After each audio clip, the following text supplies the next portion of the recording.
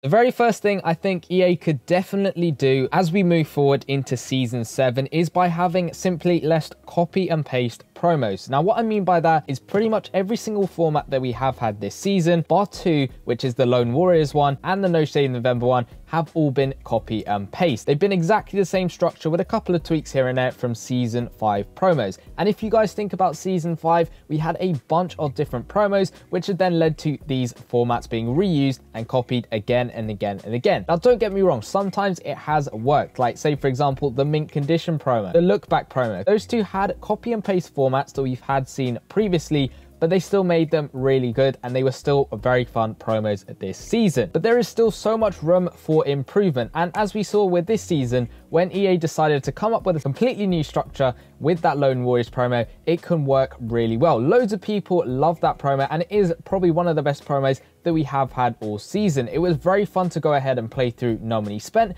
and it shows that EA can definitely come up with some creative ways and new promo structures to keep the game engaging and exciting. And that's what I'd like to see more of going into Season 7. And it's not some crazy new feature that I'm saying EA need to add into the game. It's just simply looking at what's worked, maybe mismatching a couple of promo formats if they don't want to come up with something completely new, but making something newer and exciting. Because at the moment, if you see a promo, like you see the sneak peeks and stuff, you're like, oh, I know I can't really get that stuff, it's pay to win, I'm not going to bother playing it. But if it's just new, you'd at least want to give it a go to see exactly what you can get, maybe find out how it's working. Maybe there's loads of different ways you can go, loads of different masters you can get. And I think having loads of different types of structures would be very nice. Obviously, this season has been very good on the No Money Spent aspect, which I would like to see carry on forward. I understand that we still have to have some pay to win promos, but there still could be a good option No Money Spent, and maybe we see some more differentials between a pay to win and a No Money Spent player. But having the less copy and paste promos would fix that, in my opinion, because it'd be still more exciting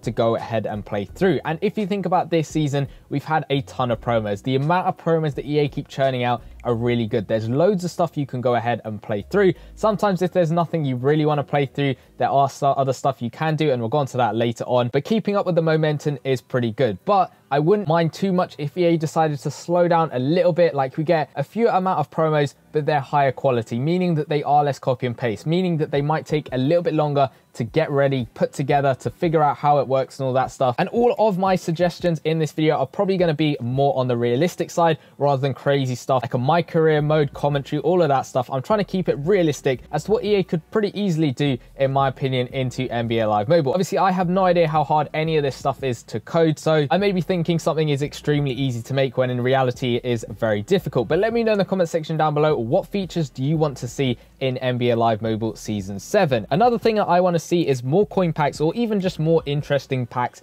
in general, because with every single promo, what we've had is basically you're going to open coin packs to get some tokens or some points. You're going to watch adverts to get these packs as well, or you're spending NBA cash. There's no real exciting packs. And if you look back in previous seasons, way back when in seasons 1, 2, possibly 3, even 4 had some pretty decent packs to open with coins. Those were so much fun. You'd see like QJB opening up bundle after bundle. Yes, they might have been NBA cash packs, but you could go on with coins and open some good packs. Even season 2, you'd have iLogix opening a ton of packs to try and get lucky, and it gave you so much excitement to watch these guys open packs, to go on the game yourself and try and get lucky and pull some of these guys. If you pulled them, that's great. You'd be sharing that over social media, telling your friends and all that stuff, whereas at the moment, we don't really have that. We have at the moment pro packs you can buy with coins. Monthly master packs are pretty good. I like that because they are still a chance of getting players from those packs, but we're really missing a key part in the store of what you can get with your coins. What really interesting packs could you buy with cash? Because at the moment, in my opinion, there aren't really that many good packs. Now, obviously, this is coming from my point of view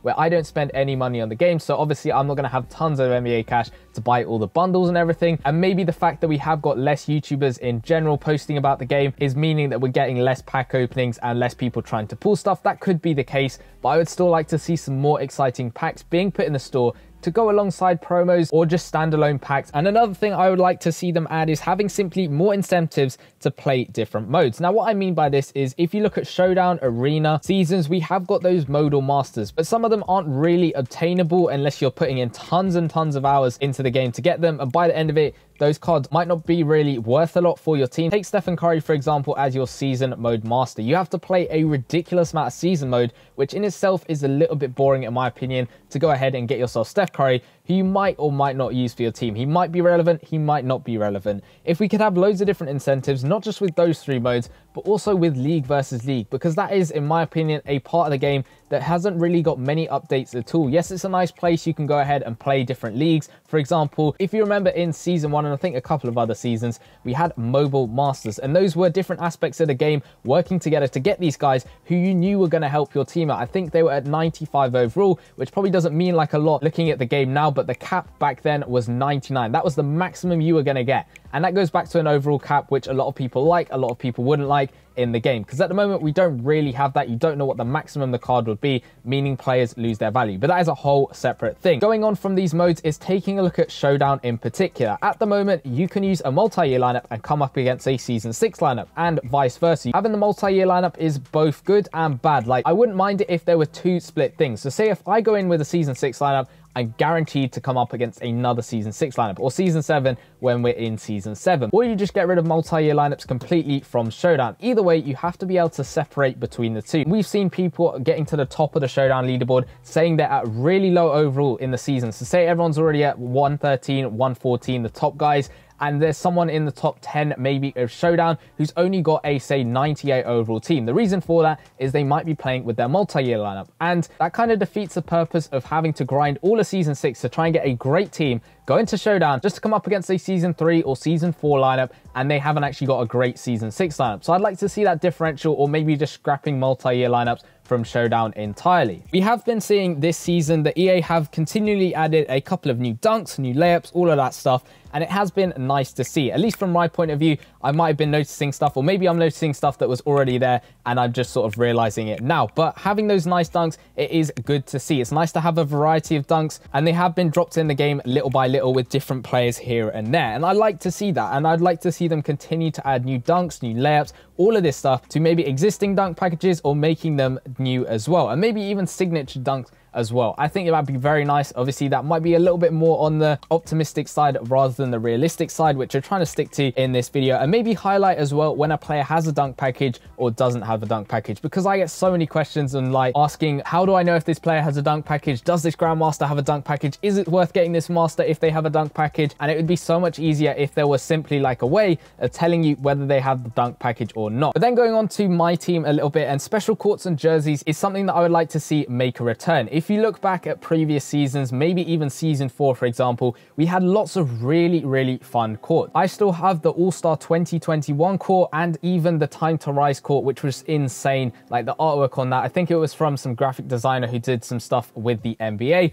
But aside from that, I'd like to see some new and interesting courts, because the only ones that we've had this season, I think, are general team courts, which of course come with every single team. And then also, I think we had the All-Star court as well, which was pretty decent, but I'd like to see that more, because we have had some really good artwork on some courts, and it'd be nice to see that carried through. And same with the jerseys as well. It has been a little bit lackluster in my opinion with the jerseys that we've got all season, and it'd be nice to switch things up a bit and to bring back those new and exciting courts and jerseys to be as an extra way of customizing your team to make it stand out from everyone else's. And boosts as well. Boosts were better this season in my opinion, with keeping it structured, not going too crazy early on and then having to dial it back. I think they did a better job this season with boosts and the categories and the way it works. But there's still some slight issues with it. Of course, some mishaps here and there with giving team boosts to ones that weren't meant to have team boosts, and then that having a knock-on effect as we get through the season. But I'd also like to see having a set way of being identified team and position boost, because that creates a lot of confusion in the community, because there is a big disparity between the two. The team boosts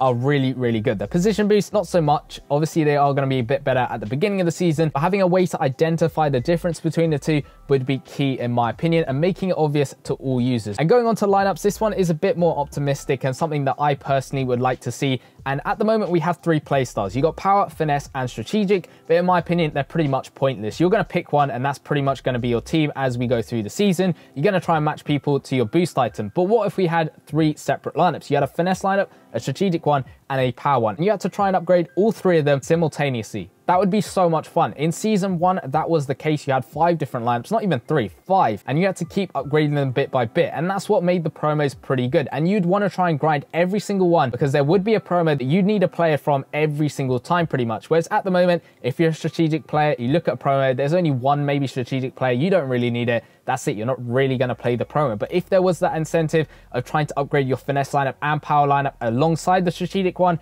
I think that'd make for an interesting place. Obviously, that is a bit more on the optimistic side and would require a little bit more of a change to the game, but it would be something that I think would be pretty fun. Another thing is to be able to play with your friends without Facebook, because that is the only way you can do it at the moment, and it would be pretty fun, not just to play on stream with you guys and stuff. Maybe if I simply just have to search up your username and then play against you, that'd be so much fun. I could just play against pretty much everyone. We could do one-on-ones and stuff like that, have some crazy challenges, but not just on that front, but also just playing with your friends or playing with other people you meet online. That'd be so much fun. Instead of having to spin arena at the same time, hop on into the same league and make sure you're just below them in terms of ranking so you can play them, or adding them on Facebook, because the majority of people don't actually have Facebook, and that would be a pretty fun way of being able to use that in the game. And we've seen that work with FIFA Mobile. They have the feature where all you have to do is type in the username of the player, add them as a friend, they add you back, you can play them. It's as simple as that. You can play them in real time as well, which is just absolutely insane. And we'll end off with the auction house. Now, the auction house at the moment is a little bit of a mess in my opinion. We get some good times where everything's selling, everything's going well, and then slowly, bit by bit, we get less and less stuff selling, and then we have to wait a bit, and then we get an update, and everything's fine, and it keeps going round and round like that. At the moment, obviously, the promo players, when they come out, they aren't auctionable, which I think is a little bit of a shame, because it's meant that coins are pretty much worthless this season. There isn't too much you can buy with your coins. Yes, you might try and snipe some guys, but at the end of the day, the only players that are really worth anything on the auction house are live pass players, monthly master players. Anything that are straight away on the auction house when the promo is out are probably the only things that are really worth something in the auction house, which I'd like to see changed, having it regularly updated, making the promo players maybe go straight onto the auction house, give the coins value as it were in themselves, and also maybe just having it completely revamped as well. FIFA Mobile did it with their game. They revamped the whole market as it were, so it made it look like the stock market, which could be a little bit confusing and might take a lot of people a lot of time to actually get their head around, but it would be something fun and exciting to see. And just to be able to sell your card would be so good to have in NBA Live Mobile, and making coins worth something as well. So that is going to be my pretty much realistic wish list for NBA Live Mobile Season 7. As I said, I didn't want to go too crazily optimistic with any of these sort of features. I do think the majority of these EA could definitely add to Season 7, and it'd be interesting to see what they come up with for the game. But if you want to leave your comments down below, I'll try and make sure I read all of them and maybe feature them in a future video as to what you want in Season 7. But in the meantime, if you want to go check out these crazy Season 7 concepts, go check out the video in the bottom left hand corner. Trust me, some of them were really, really good. Go check out that video, and I'll see you guys in the next one. Peace.